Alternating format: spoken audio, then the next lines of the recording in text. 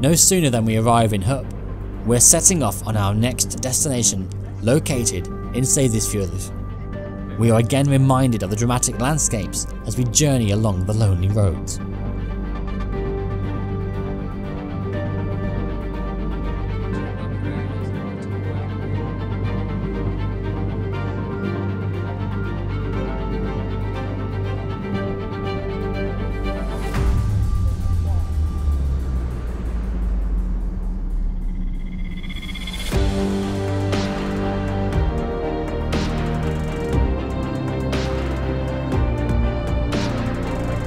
Seeing this whole new side of Iceland, we were constantly on the lookout for things of interest, and it didn't take long to find something worth stopping for.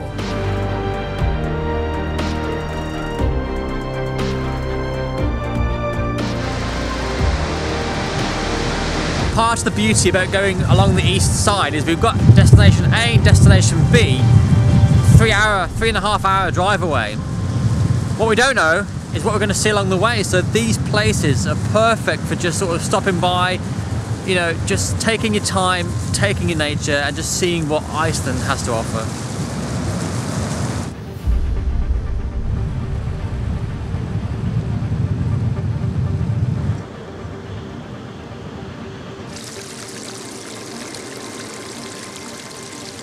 You can tell the wind's coming from the south and southeast. Waves are pretty rocky at best.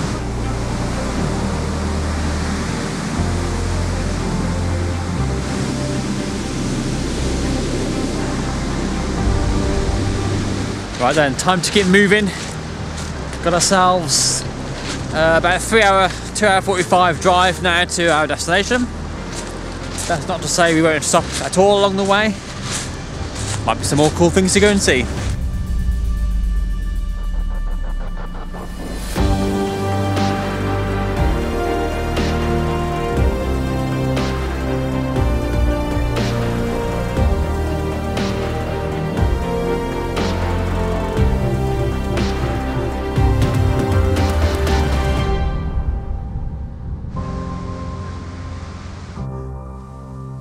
Can you see, Penny? What's that? What's that inside? Yeah. So we're just driving through this road, thinking about lunch, and then we saw this beautiful waterfall with a picnic spot right next to it. And we thought, now seems a good time as any, and if I could find them. Along this route we also saw reindeer as well. We know the reindeer's on the eastern side of Iceland, but I just thought you'd see signs for it and never see one, but we actually saw about a dozen or so.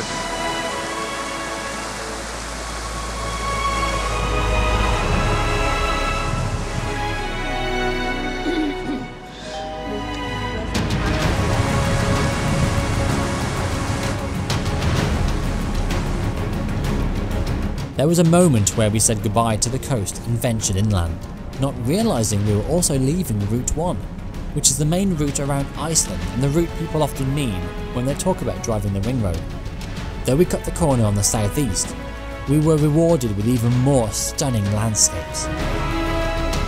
So we're halfway to our next destination. It feels like we've been on the road for the whole day really, and the scenery here is just spectacular. Oh my god, it feels more adventurous doing this.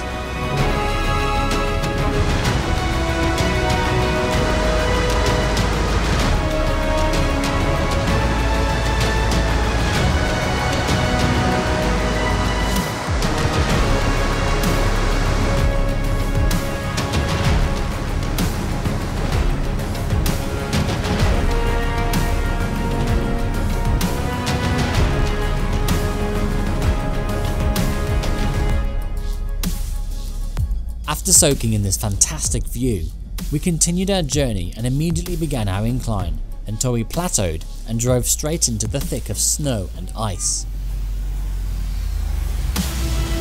The road was framed by walls of snow, and the roads were full of potholes, making this an exciting drive.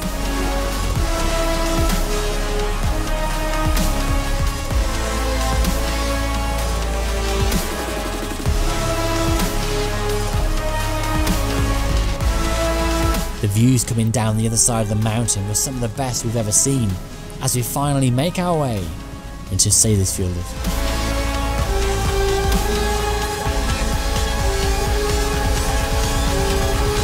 We've got to our accommodation finally, but look, we are situated in the eastern fjords and it's just absolutely spectacular. Obviously by this point you're probably getting a tour of the accommodation, so allow me to show you some of the other places around our accommodation, starting with the exteriors. Just a short walk away at the sea, where we've got the shipping lines for all the shipping containers and ferries. Look at that, what a view. I don't think we're going to get a lot of light pollution here, so fingers crossed. If we get a clear night, I mean we've got blue skies already, which is a good sign. Fingers crossed we'll get to see the Northern Lights tonight.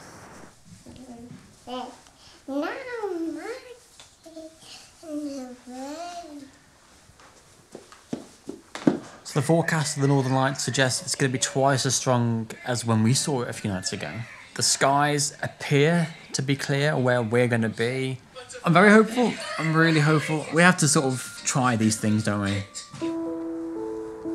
So just on our way out now to get some food. I was recommended a bar and grill shortly where I checked in.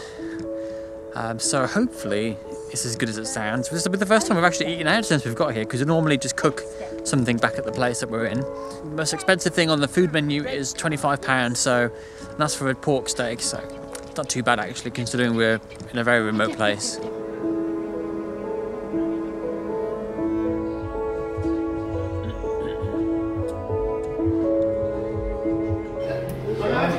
Cheers!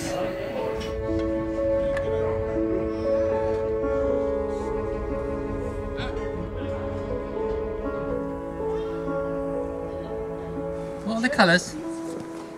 Red, orange, purple. Purple. Oh no! Are you running? So we've had our dinner tonight, had some beers, and we also had a cocktail each. Obviously not Penny. So with the cocktails, the beers and all the food, that meal cost us £111. But you know, we're not eating out every night, it's just a bit of a one-off really. Almost, you know, to celebrate the halfway point around Iceland. 1, 2, 3. Yeah, let me get ahead. 1, 2, 3. Nearly back to our accommodation, just there. Definitely the sky is getting clearer. Look at that blue sky.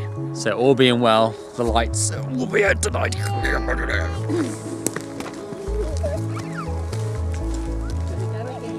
Tell Daddy the story. What happened? What happened? Were you running? Then what happened? Tell me. Say it again.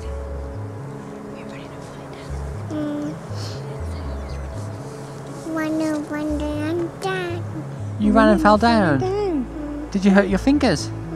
No, you didn't, because Mummy hurt you. You lying to Daddy? You being a cheeky monkey. It's getting dark now, and we shall shortly be aurora hunting. And we've got about half an hour until it gets completely dark. I can see something in the sky, but I think it might just be clouds.